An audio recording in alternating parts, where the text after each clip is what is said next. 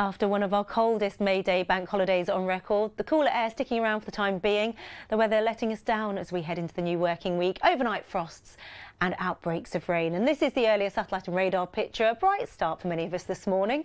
Lovely sunshine, but showers and longer downpours have got going across parts of Scotland and northern England.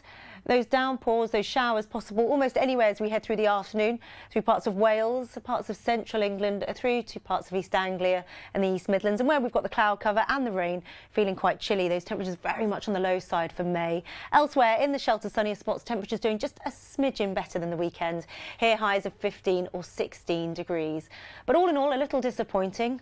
And as we head through this evening and tonight, another batch of wet weather on its way in. A soaking come the small hours across central southern spots.